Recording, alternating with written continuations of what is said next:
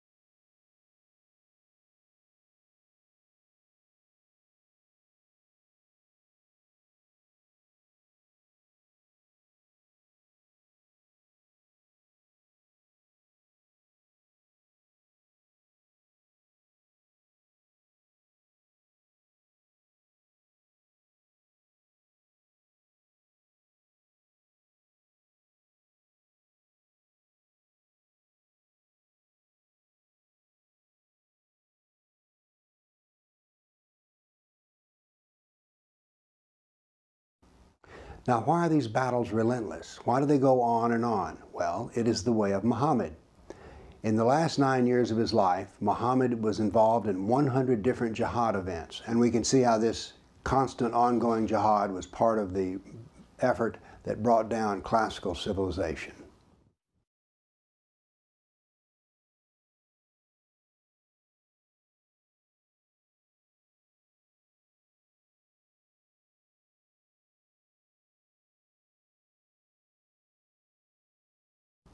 And here we are in the final slide in which we can see the destruction of all classical civilization, Persian, Greek, and Roman. Now then, this dynamic battle map has showed you the quantity of warfare, but now then I would like to give you the quality of warfare. So here's what we're going to do. I've put together slides which contain, as it were, the newspaper headlines. Of course, there were no newspapers then, but we can think of them as the headlines in the media of the day. We start off in the 7th century. We have the destruction of the Jazima tribe by Khalid. Then we have the Khalid at the Battle of Oasis, Iraq, where many Christians were destroyed. We have the episode of his rapes. And then we have the episode of Umar's conquest of Jerusalem, which made Christians and Jews dhimmis. Now, there's one of these, Khalid, the sword of Allah. There's one of these rapes that I want to tell you about in detail because it illustrates the fact that rape was to come, as it had been in Muhammad's day, an ongoing constant of jihad. After the battle, the chieftain of the losing side was brought in front of Khalid and his head was cut off, and the blood was allowed to soak into the ground. He then brought forth the captain's, or the chieftain's wife, and he raped her on the ground, had held the blood of her husband.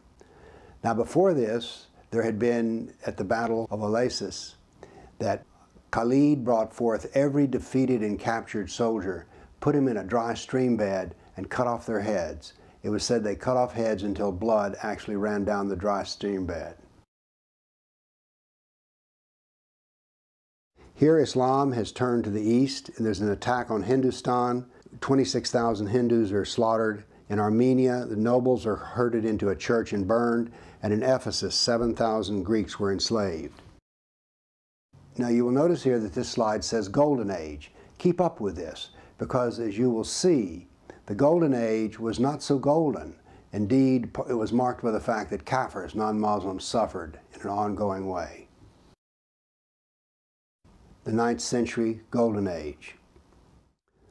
The Caliph ordered all new churches destroyed. In Amorium, there were massive enslavement of Greeks. And then, in the 9th century, under the Golden Age, the Egyptian Christians, the Copts, revolted over the jizya.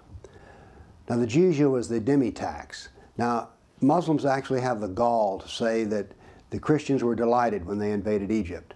But isn't it odd that these same people who are so delighted are now having a riot over the payment of excessive taxation?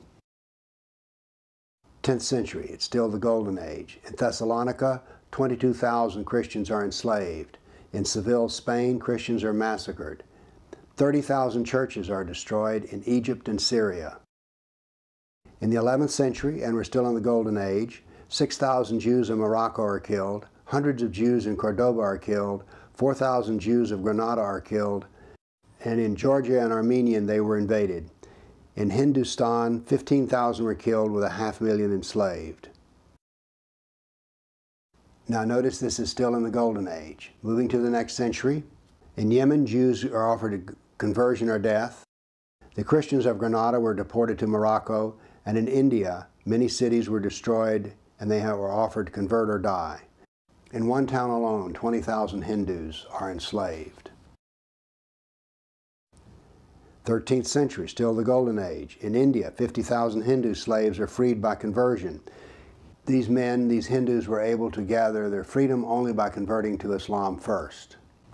You see, the slavery was a benefit to Islam because not only could they work you and get your labor, but if you wanted to be freed, the only way to be freed as a slave was to become a Muslim. So slavery was excellent for converting Kafirs to Muslim. Buddhist monks were butchered. Nuns were raped in what we now call Afghanistan. In Damascus and Safed, there was Christian mass murder, and the Jews of Marrakesh were massacred. In Tabriz, there was forced conversion of Jews.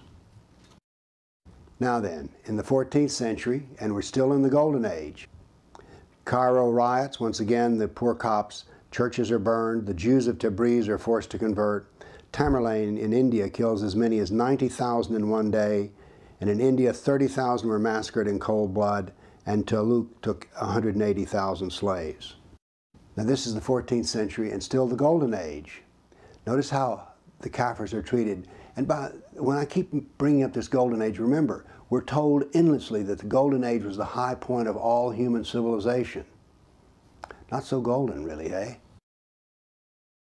Tamerlane in India devastates 700 villages. Tamerlane annihilated Nestorian and Jacobite Christians, and after 700 years of attacks, Islam captures and destroys Constantinople. Now, we're beginning to see here one of the effects of Islam. You've probably never heard of the Nestorian Church, nor have you heard of the Jacobite Church. Yet these were ancient churches in the Middle East, and they were now annihilated and destroyed by Islam. Islam is going to totally change Christianity. 17th century. The Jews of Yemen and Persia are forced to convert. Forced conversions of Greek Christians to Islam, and in Persia the Zoroastrian persecution is increased, and in India 600,000 Hindus are killed by Aurangzeb. Now before we move on to the 18th century, I want to mention to you about Zoroastrianism. Zoroastrianism is a culture and a religion that has never gotten a fair shake in history, but it is about to be destroyed and annihilated within Persia. In the 18th century, Zoroastrian persecution was intense. The Jews of Jeddah and Arabia were expelled, the Jews of Morocco were massacred, and the Hindu persecution continues. Forced conversion of Jews in Iran, this is in the 19th century. Jews of Baghdad are massacred. Nearly 250,000 Armenian Christians are slaughtered in Turkey. This is in the 19th century. And now then the Zoroastrians are completely annihilated. And now we come to the 20th century, the century in which I was born, in which there are 1 million Armenians who are going to be killed. How many Christians know about this? How many Christians know about the details of exactly how this happened? It was torturous death. Christians murdered simply because they were Christian. So those are the deaths in the centuries, including that of the Golden Age. Now then, let's take a look at the classical Mediterranean civilization.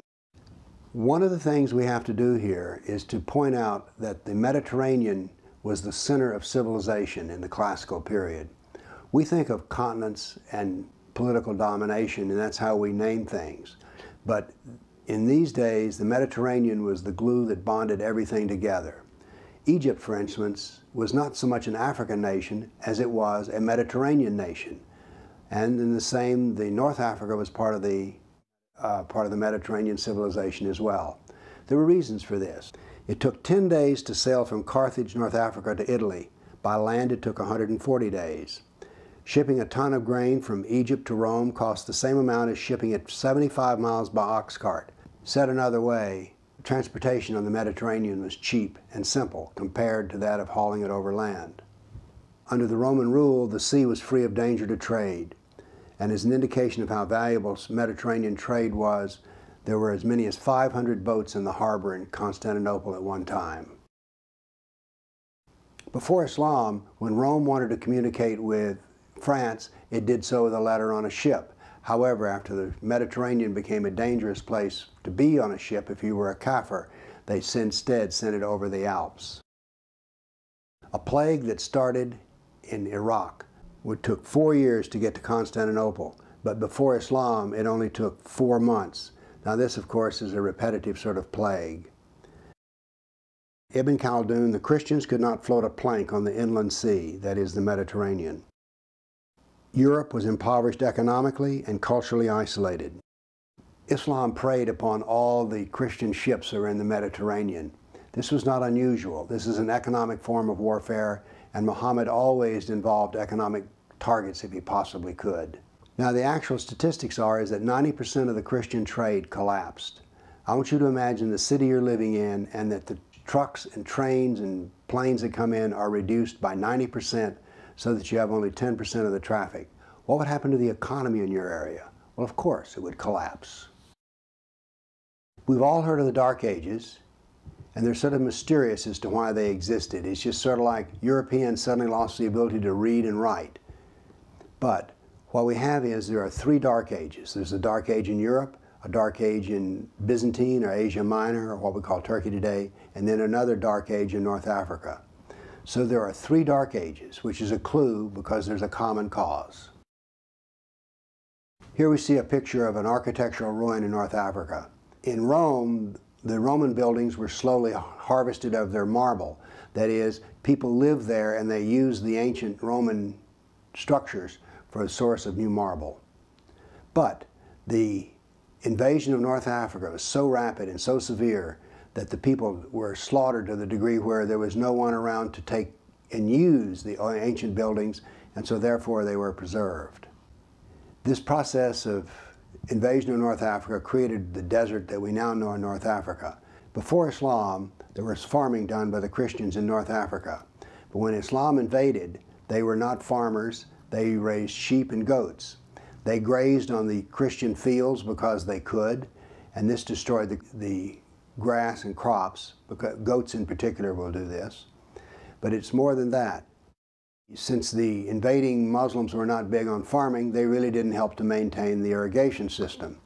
This process of desertification was so intense that there's a layer of silt in the harbors in North Africa.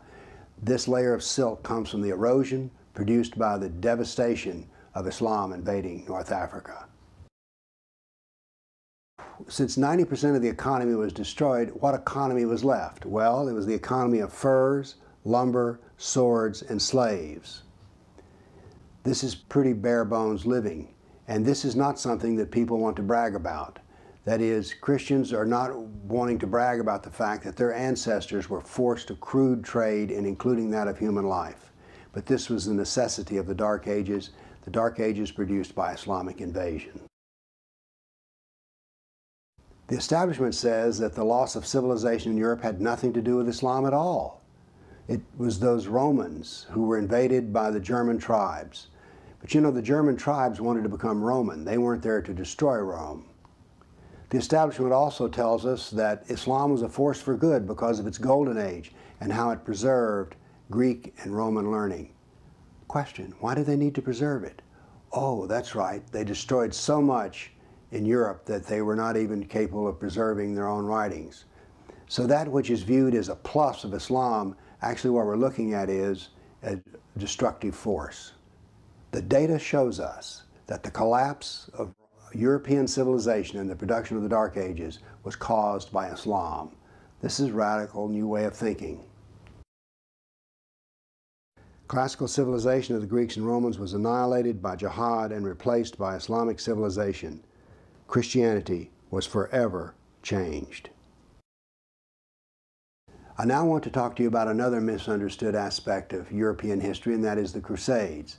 In America, the Crusades tend to be presented as rich French and European knights who decided to invade the Middle East for the purpose of power and money. But that is not the case at all. Islam had destroyed 30,000 churches under one caliph.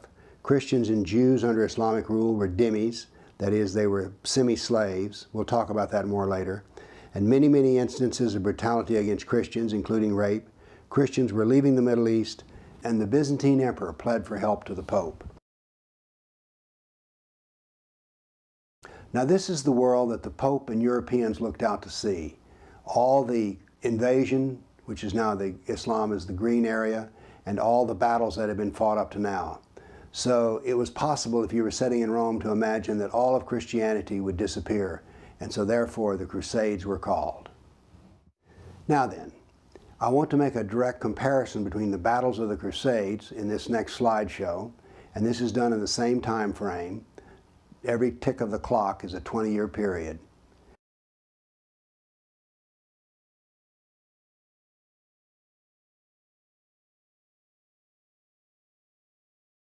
And what we can see is that when we compare the battles of jihad against the battles of the Crusades, there's hardly any comparison at all.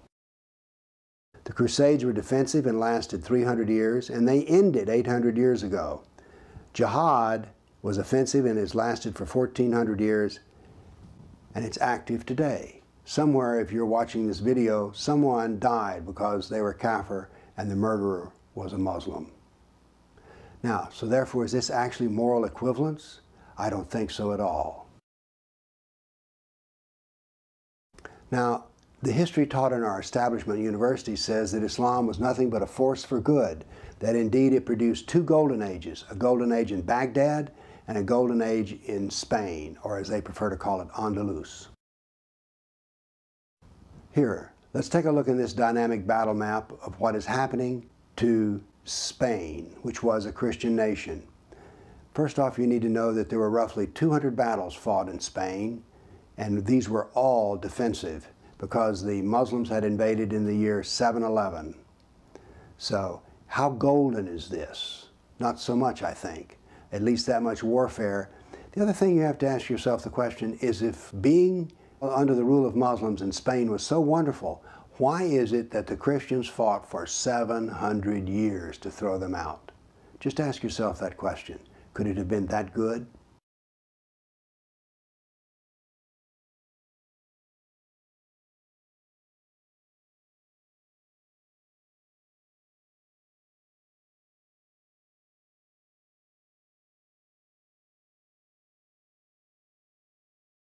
So is this a multicultural golden age or a reign of terror?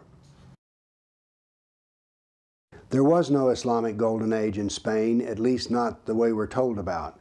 Every Christian and every Jew was a dhimmi, that is a semi-slave. There was actual slavery, constant war. Now the elites had it good. We know this from any invading army, that there will be those in the country that's invaded who are willing to serve the conquerors, and they can live well for it. So there were flecks of gold in Spain. I'm not trying to say it was all negative, but there was so much negativity and pain and suffering that it's really hard to call it a golden age. It was golden only for a very few. Now then, let's deal with the golden age in Baghdad, and let's use the same thing. We're going to use the dynamic battle map here, which you're watching now, to see all of the attacks that went on during the age of the golden age of Baghdad. Why are we told this? Why is this much ongoing suffering, war, and jihad told to us as though it's a wonderful thing?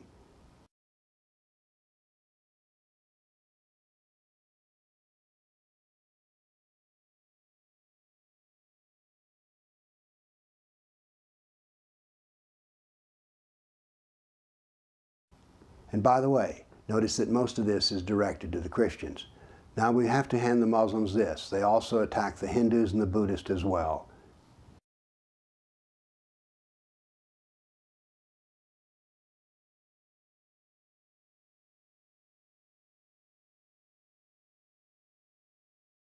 The Golden Age of Baghdad. Christians and Jews were semi-slaves. Christian women were used as sex slaves. As a scientist, I'm telling you this was a disaster. Islamic philosophy denied the existence of physical laws and cause and effect. Islam destroyed about 90% of all classical work. You know how we're told how wonderful it was that it preserved? It only preserved about 10%. The other 90% was destroyed. And all of that translation work that we hear about, that was all done by Christians and Jews. And here we see the Islamic world today and how it came about. The dynamic battle map only went to the year 1922, but jihad did not stop in 1922. This information is a database found on the religionofpeace.com, And I've taken and done quite a bit of work with it to bring out how these, how many thousand is this? 19,000 jihad attacks since 9/11/2001. You can see they're scattered all over the world, but you can see where they're centered. The closer you are to the Middle East, the more you are to have to suffer. Here we have a plot of jihad attacks versus time, and we notice it ebbs and flows. But there's something of interest here. Notice that there's about twice as many jihad attacks against other Muslims as there are against Christians, Buddhists, Jews, and atheists. Now, why is this? Well, you see there's two kinds of jihad. There's jihad against the kafir, and then there's jihad of purification. When the first caliph came about, Abu Bakr, the first thing he did was to declare war against the apostates, the people who wanted to leave Islam. Or they were hypocrites. They were not strong Muslims. So therefore, there's a kind of jihad which I call the jihad of purification, and that's what we're seeing here. So for every kafir that dies, 2 Muslims have died ever since 9/11. We can see that jihad is relentless. It's against kafirs and impure Muslims, and jihad will adapt, but it will always be there. So I took the top 4 countries and plotted them up here. They're Israel, India, Thailand, and the Philippines. But, although these were the top 4 countries, we need to go to the next slide to see the jihad attacks per 100 people. This means that we can compare India to Israel. But notice here what we find. We find that we have Jews, Buddhists, Christians, and Hindus who are all being attacked. Therefore, the jihad is not just against the Christians, but against all religions. Now, by the way, there's bad news for people who are secularist or atheist and think, well, we're not involved in all this business of jihad. Well, it turns out the doctrine of jihad is harder on the atheists than it is on Christians or Jews. So much for that. The religion of peace, which, by the way, seems to be a term coined by George Bush. All of this data, 548 battles, 19,000 jihad attacks, all follows the doctrine of jihad. I've counted in the 1400 years of Islam that there are 12 decades in 1400 years that are jihad-free. Said another way, we could say that Islam is 91% violence and 9% peace. So if you say Islam is the religion of peace, as George Bush did, you get a score of 9. Now, if you're in my class, and I was a college professor, if you make 9 on a quiz that's 100 points, you fail. So George Bush, you fail. Islam is not the religion of peace. Well, or at least it's 91% wrong. Constant violence is normal. Why is this? We see that all of Islam is founded on Quran, Sirah, Hadith. Now, the Quran everyone has heard about, even if they haven't read it. The Sirah is the biography of Muhammad, and the Hadith are his traditions. Muhammad is important because 91 verses in the Quran say that every Muslim is to imitate Muhammad in every detail. So therefore, the biography and words of Muhammad are all sacred text. What we can see here is that Islam is this much Allah, 14%, and this much Muhammad, 86%. So this is the doctrine of Islam, these 3 books. We see here the amount of text devoted to the kafir. Basically 51% of the doctrine of Islam is concerned with the kafir. What this means is Islam is primarily a political ideology, not a religion. Here's how much is devoted to the concept of jihad. And we can see that all 3 texts, Quran, Sirah, and Hadith, all address jihad, and by quite a bit. 31% of the total doctrine is jihad. Now, how important was jihad in Muhammad's day? Well, here we have a growth curve of Muhammad's success, and he preached the religion for 13 years in Mecca and persuaded 150 Muslims to become Arab. He went to Medina, where he averaged an event of jihad once a month for the last 9 years of his life, and this was very successful. When he died, every Arab on the Arabian Peninsula was a Muslim. So what we see here was religion of Islam was not successful, but jihad was overwhelmingly successful.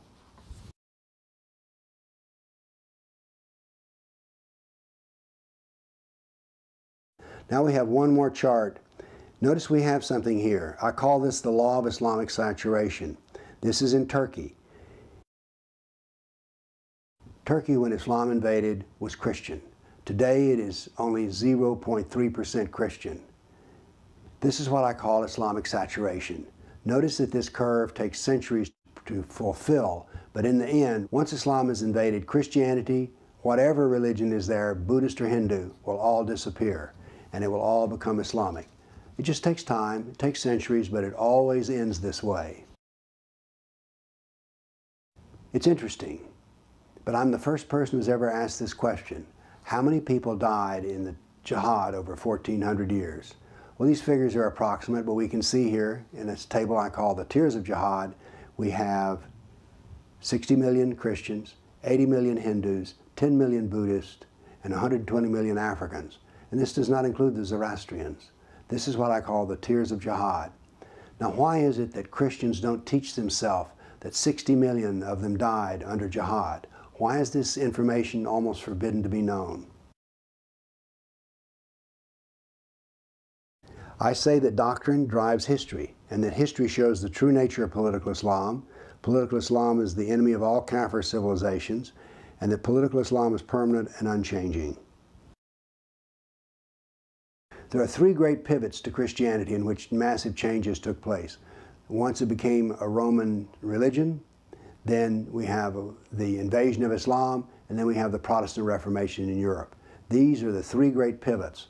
Unfortunately, Islam is not taught that I know of in any school as being one of the great changers of Christianity. Islam subjugated the very heart of Christianity, the Holy Land, and they annihilated different forms of Christianity. Islam annihilated central government by jihad. This meant that the Catholic Church was the only European organization left to educate and administrate across borders. Islam produced a politicized Catholic Church. This, once again, is not very well recognized.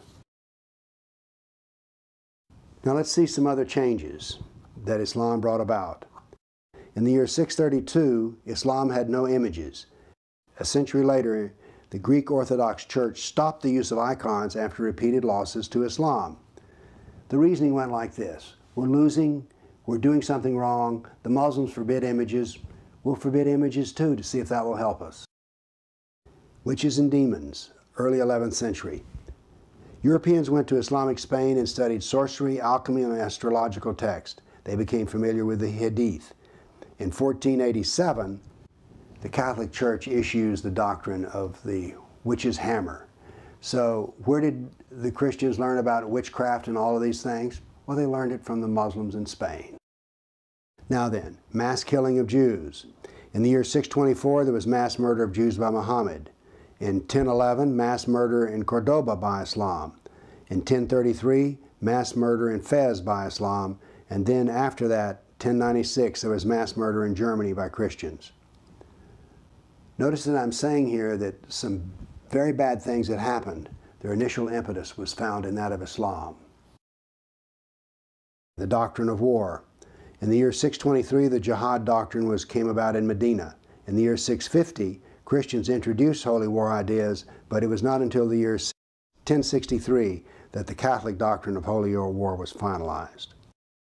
In the early 7th century, apostasy and heresy were made capital crimes in Islam. In the early 12th century, apostasy and heresy became capital crimes in Christianity. Then we have the Inquisition. The first Islamic Inquisition was in the early 12th century. The Catholic Inquisition was in the late 12th century. What I'm saying here is that Islam influenced a greatly battered church in Europe. Now, let's see Islam in America today. Here in Nashville, Tennessee, liberal Christians love to go to Family of Abraham dialogues, in which they are told that Muslims, Christians, and Jews are all members of the family of Abraham, and they're all basically brothers and sisters. We find that there's professional ignorance by church leaders. You cannot imagine how ignorant Christians are about the doctrine of Islam here in Nashville. And by the way, they'll do everything they can to praise Islam. We have the movement of Chrislam, in which there are now Bibles being produced in which nothing that would offend Islam is being published. That is, there are Christians who are willing to Islamicize the church and then declare happiness and peace. You'll find Christians who will actually say, well, Christians and Muslims all worship the same God. Really? Anyone who's read the Quran who could say that?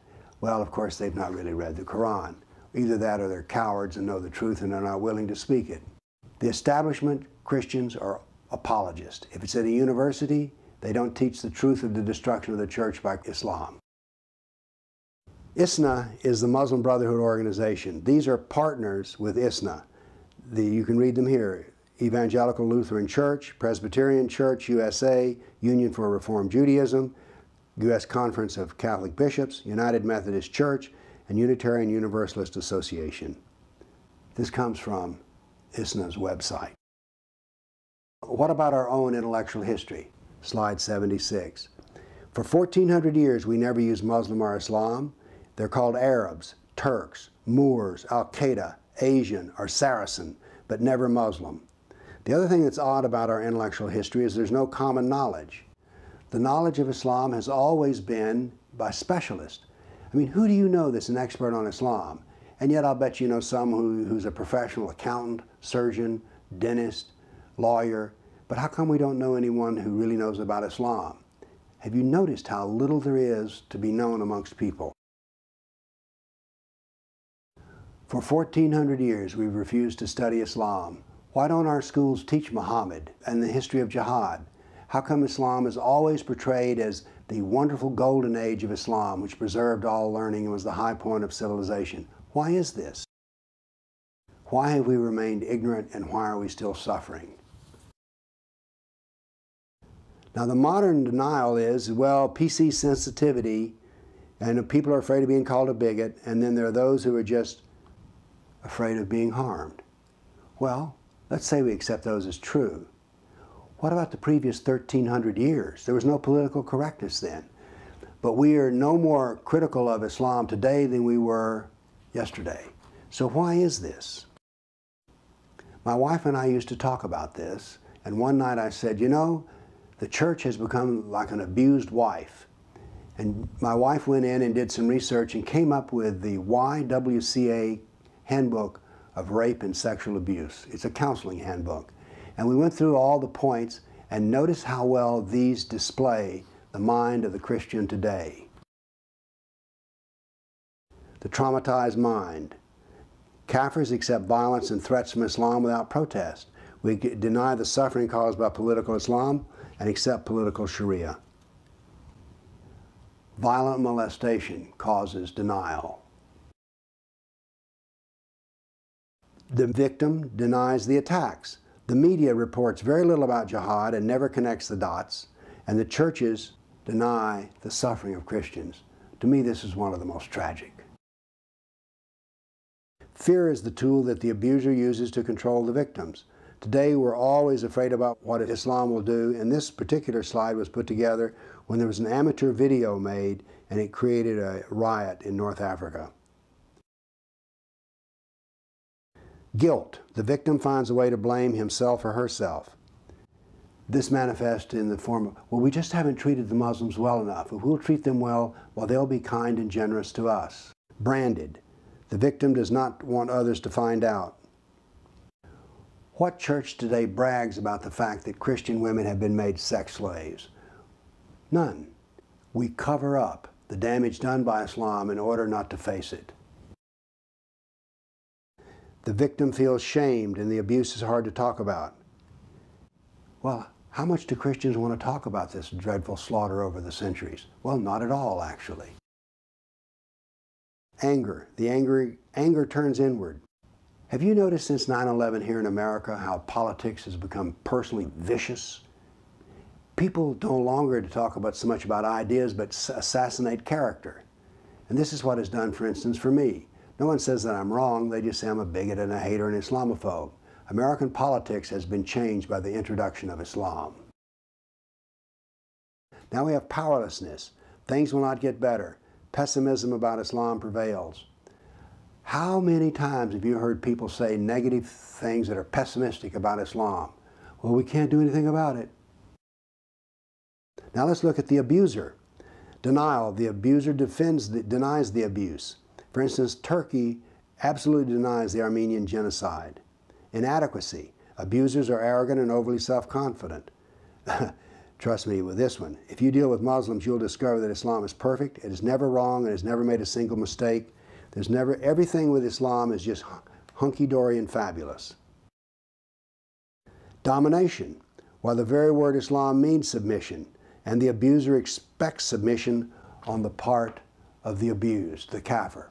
For instance, when the Muslims went to the auditoriums at Georgetown University and told them that they didn't like the crosses in the auditorium, they expected Georgetown to do exactly what it did, which was to take them down and to cover them up. They expect it because that's what they're used to getting.